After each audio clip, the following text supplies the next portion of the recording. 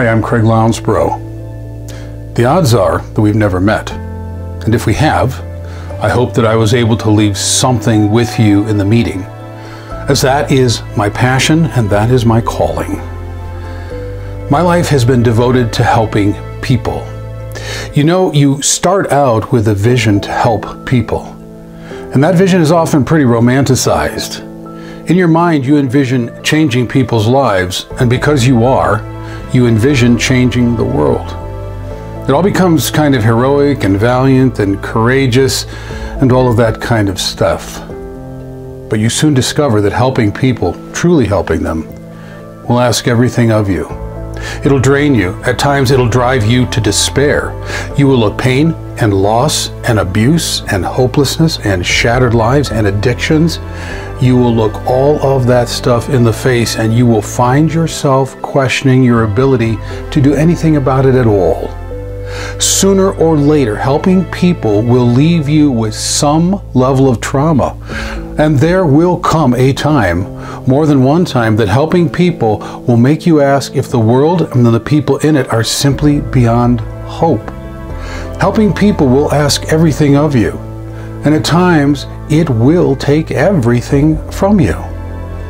As I sit with people day in and day out, I sit there with my own pain as well.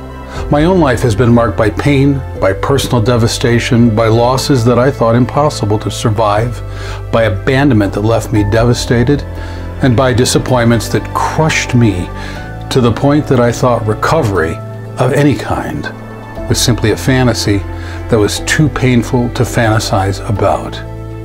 And so I've lived the two sides of pain, those of the people that I've served for over 40 years, and that of my own pain.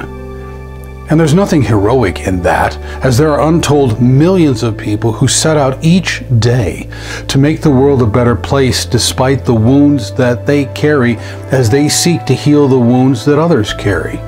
And to all of you who are the walking wounded, who have given their lives over to helping those others who are walking wounded, whoever or wherever you may be, you have my deepest admiration. But here's the point in all of this. Many people mock God as either someone who only exists in the feeble-minded, or those who have to find security in some fabricated myth.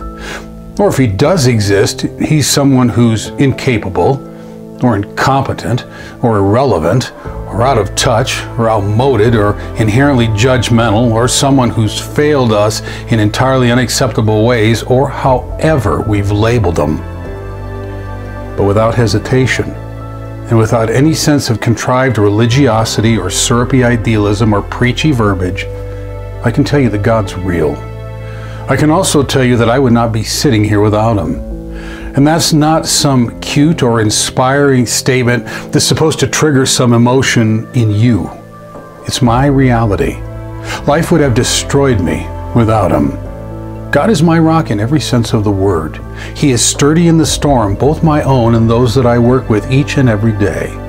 He's in the turmoil, but He's above it. He's not the cause of our pain, but He is the solution to it. He is not some idealized myth created by weak people who can't face the realities of the world. He's the greatest reality in all of the world. He's what you need. He is the everything in the middle of your nothing. And I know this because I've lived it more than once.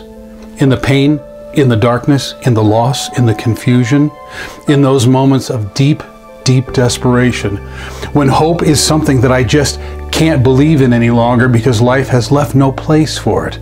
At those times in life when I can't take the next step because I can't get myself off the ground so that I can try and take it.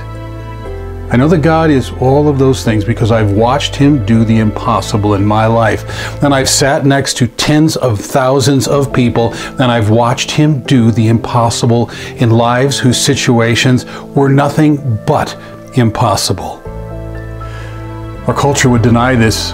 In fact, it would ridicule it and do its level best to declare that all of this is the stuff of weakness and foolishness and stupidity and ignorance and whatever else.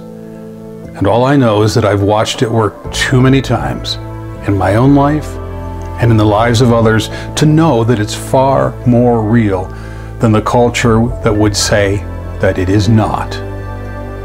If you're lost today, if your pain is deep beyond imagination, if you're standing alone in the darkness that is always a part of being alone, if your dreams have died, if your spouse has left, or your child has rejected you, or your finances have collapsed, or hope has eluded you, or if you've come to the point that you look in the mirror and you despise everything that you see looking back at you, whatever your situation might be, there is a God that's big enough to heal you, to lift you, to restore you, to grant you hope, to lay a new future in front of you and grant you the energy to believe that future and achieve it.